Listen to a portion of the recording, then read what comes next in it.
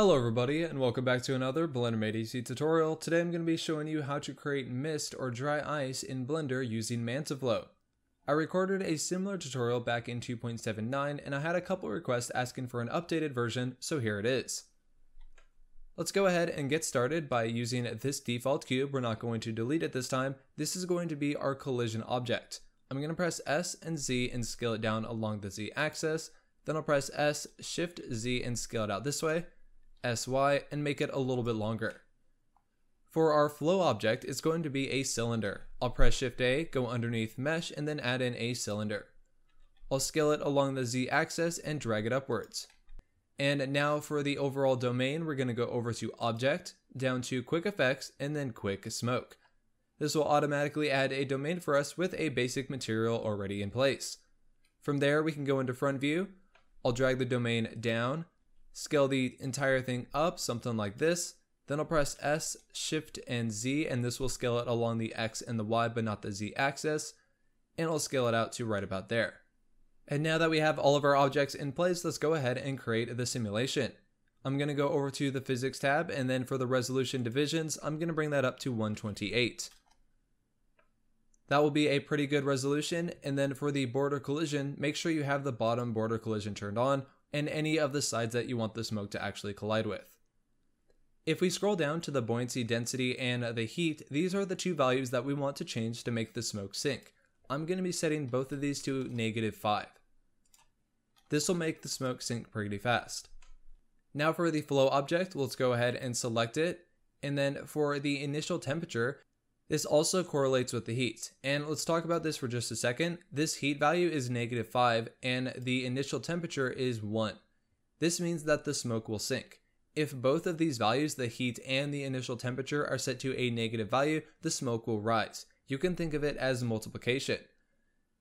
If one of them is set to positive, one negative, a negative times a positive equals a negative value, so the smoke will sink. If both of them are positive, the smoke will rise. If both of them are negative, the smoke will also rise. The initial temperature also controls the speed at which the smoke will actually get emitted.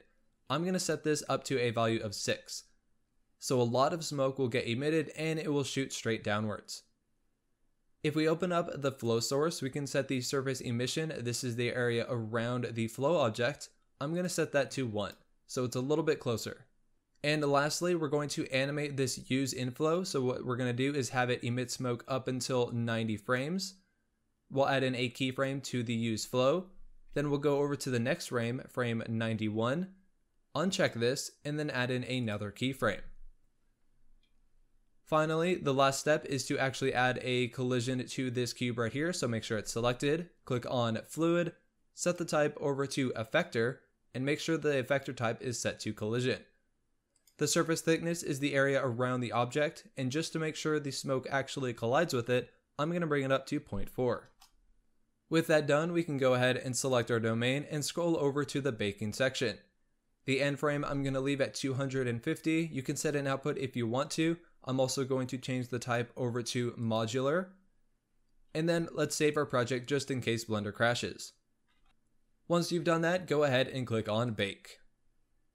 The bake has finished and here is our result. I'm going to go ahead and skip through this a little bit. You can see the smoke goes over top of the collision object and flows straight down, and it looks pretty good. Now let's get into the material. Let's select our domain and then open up the shader editor by splitting this view and switching over to the shader editor. I'm going to press N to close off that panel. To actually see the material a little bit better, let's set up the lighting and add in a ground plane. I'll press Shift A and add in a plane. We'll go into front view and bring this plane below the smoke right there and scale it up pretty big. For the world settings, I'm going to go over to the world and switch the color down to black. For the lighting, we can select the lamp in our scene, go over to the lamp settings, and for the power of this, I'm going to go up to 1500. Then if we press Z and go into rendered view, we can see exactly what this looks like. I'll go into top view and place the lamp right about here or so. With the lamp settings, I'm going to bring up the radius so we don't get this very harsh shadow. So over here in the radius, if we turn this up, we can see the shadow is a lot more soft. Now let's get into the material. We'll select the domain, and then with this material, what we're going to do is actually make it look like it's white smoke. If we bring up the color over to white, we can see it's not really working too well. Also, another thing that we need to do in the Eevee settings, go over here, we can open up Volumetrics and set the tile size to 2 pixels. This will give us a lot more definition in the smoke. I'm also going to turn on Volumetric Shadows. Now currently, it looks just like smoke, there's not really a misty look to it, so in order to add that in, we need to do a couple of different settings. The first thing that we will add is a volume info node, so I'll press Shift A, go underneath input and then volume info. And with this volume, we can take the density value, which is the smoke, and plug that into whatever we want. So if I take the density value and plug that into the emission strength, we can see it already starts to look a little bit better.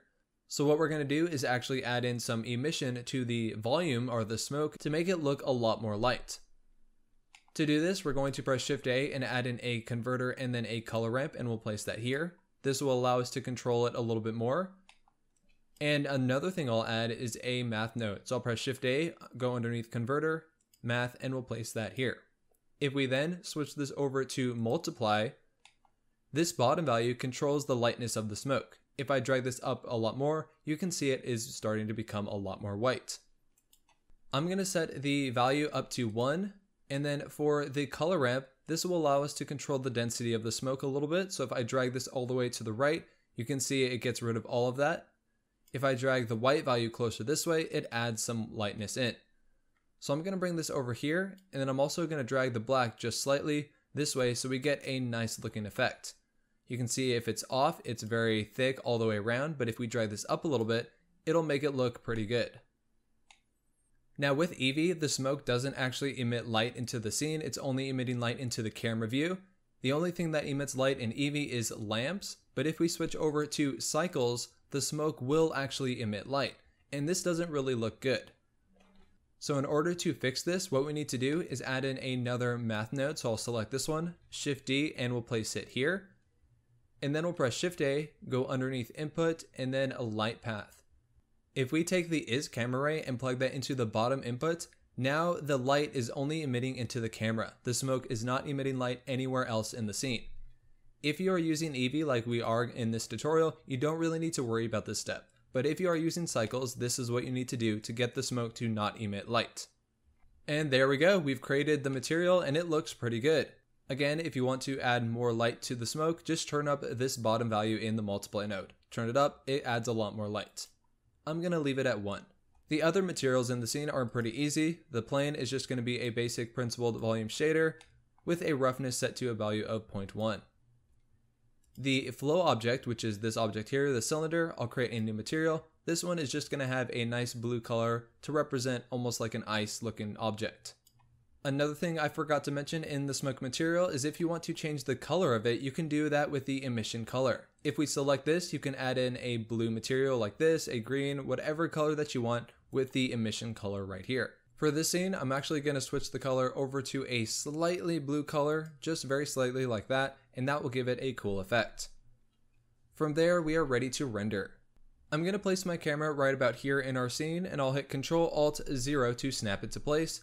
I'll select it, G middle mouse button, and drag it backwards. We'll place it right here so we can see the whole domain in view. Then over in the output section, set an output of where you want your file to go to and the file format. I'm going to be rendering this as a movie file because we are using Eevee and it will render pretty fast. Normally, if I was to do an animation, I would render it as an image sequence, but since we're using Eevee, I don't see the need for that. Once you have your settings set up, make sure you set the end frame of what you want your animation to end at. Since we baked in 250 frames, I'm going to leave it right there. Then go over to render and then render animation.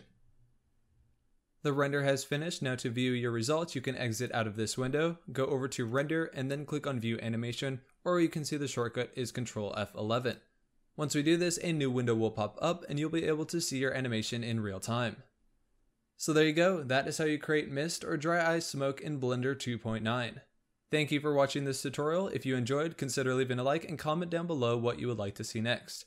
Also, if you're interested, make sure to join the Discord, link is in the description. You can post your art there, ask questions, and just hang out.